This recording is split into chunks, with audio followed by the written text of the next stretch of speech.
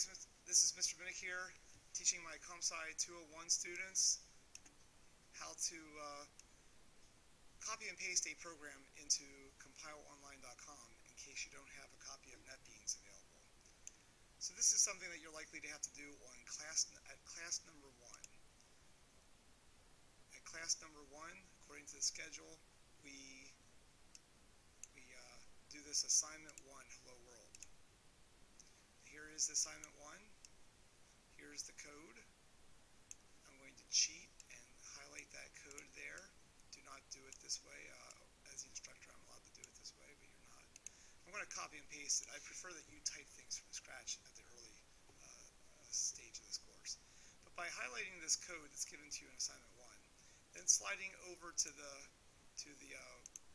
website that somebody somewhere in the country has provided to us. And as soon as I find that window.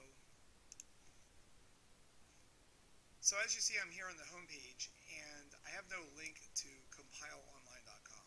Maybe I'll add it in the future version of this website. So for now, I'm just typing compileonline.com.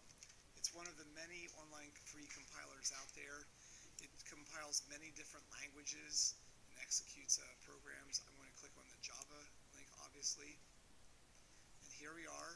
On the left-hand side of the window, I can just delete the code that they gave me. They gave me a Hello World. But I'm going to paste in the code that came from my assignment web page. I'm going to, of course, change the name to my name. This is what you would do. And I'm going to line up the...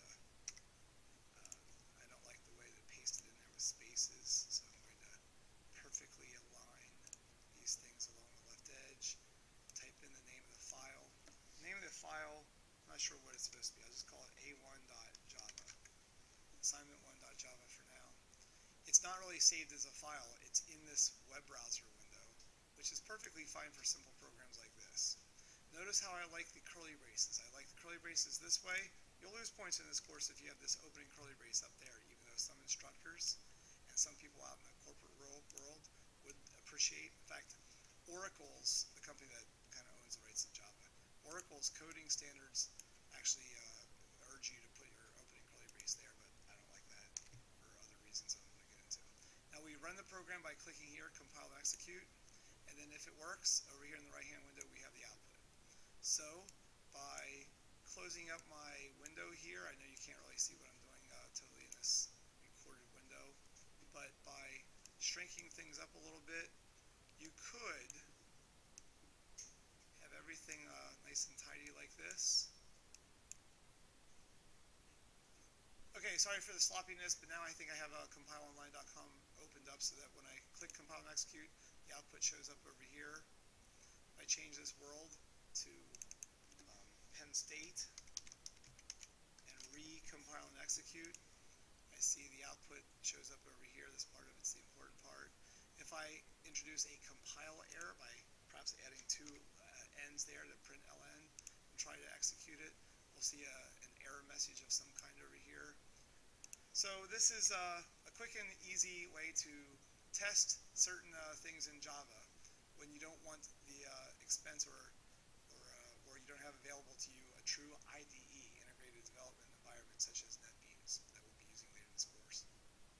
Okay, you could print this code out by just copying and pasting it into a text editor that you might have on your own computer, and I might ask you to print that hard copy out. I might ask you also just to execute the program and do a screen snapshot of this much and print that screen snapshot out and hand it in for future assignments. So keep in mind that those are ways that